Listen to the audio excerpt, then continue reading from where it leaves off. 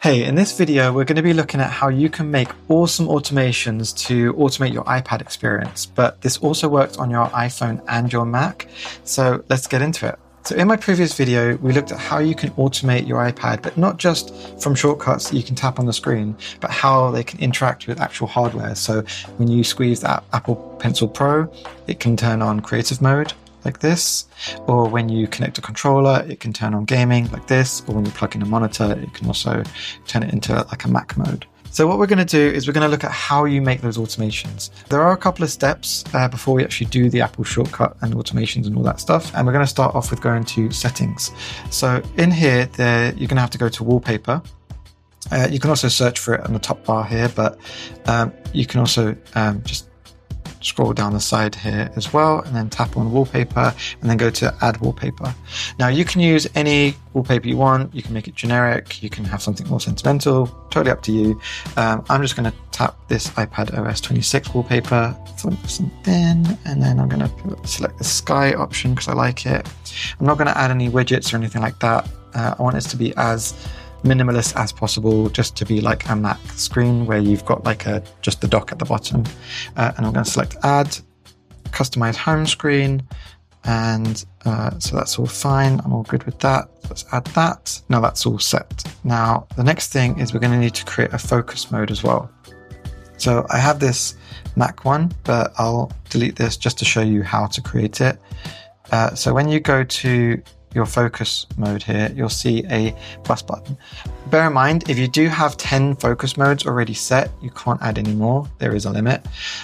So if you don't see that plus button, you might have to either change the focus mode or delete it. So I'm going to add this Mac focus mode. So you'll see there's a couple options here that are like your default options, like personal, reading, work, and so on. But we're going to select custom. And in the name here, we're just going to select type in Mac, and then I'll select green, and we'll put a nice computer screen on there. Select next, custom focus, and then from here we're going to go to customize screens. So you can associate any wallpaper to whatever focus mode. So I'm going to choose here. So these are all my different wallpapers. I'm going to select the one that I just created, and then I'm going to choose a home screen. I'm going to select this minimalist one here, which has the shortcuts widget, and then select done. Now if we come out of this, we now have the Mac mode, and if I scroll down, you'll see down here it says Mac. So if I hold down on the screen here, I can actually select whatever focus mode I want with this specific wallpaper. So for example, this wallpaper here is gaming, and then I've got this one, which is the creative one. So when you do select an automation, then if I select gaming here, that will select the gaming page with the gaming wallpaper and the apps I've got associated with that. If I select creative mode here, that will change the background as well again to the wallpapers I set for that with all the relevant apps I've got for creative mode. So the next step is to go into the Shortcuts app. In the Shortcuts app, we're going to start off with shortcuts. I've got a whole bunch here, create gaming in iPad mode. So we click plus.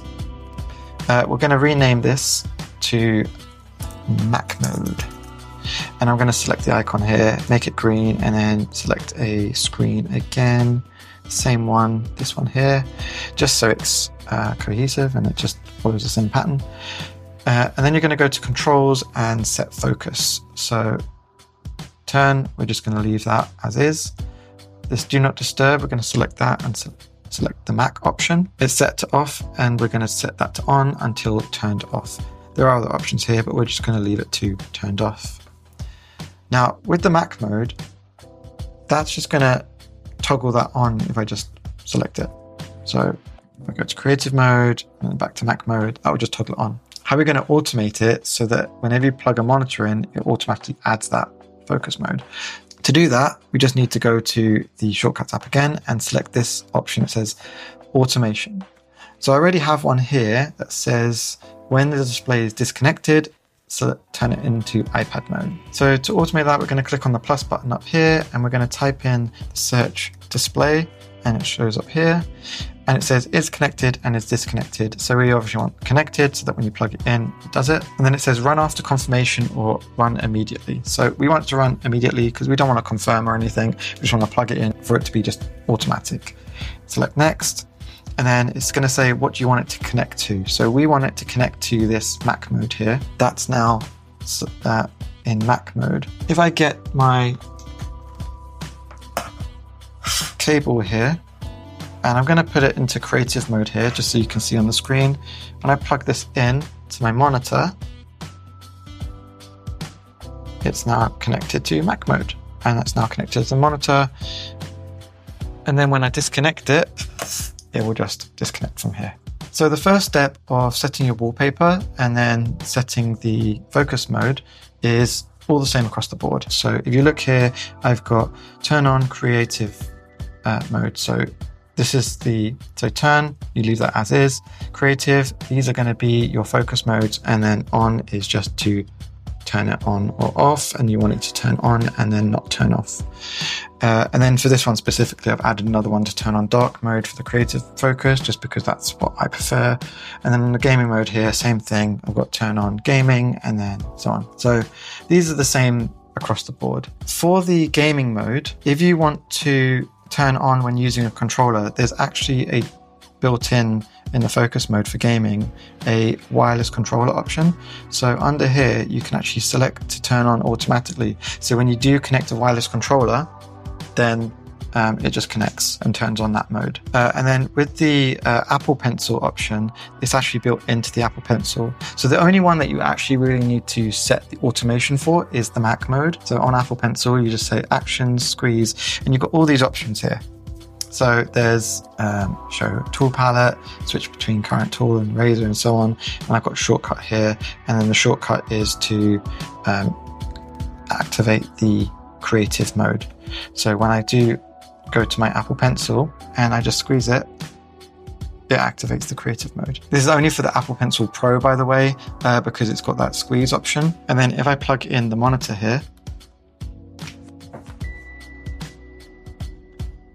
it activates the Mac mode. So that's how you create those modes. It's very simple, very easy to do. Once you get the first stage, the rest of it is very simple. I would definitely recommend you checking out the iPad versatility video, how it's like a 3-in-1 device and how it connects with your Mac as well.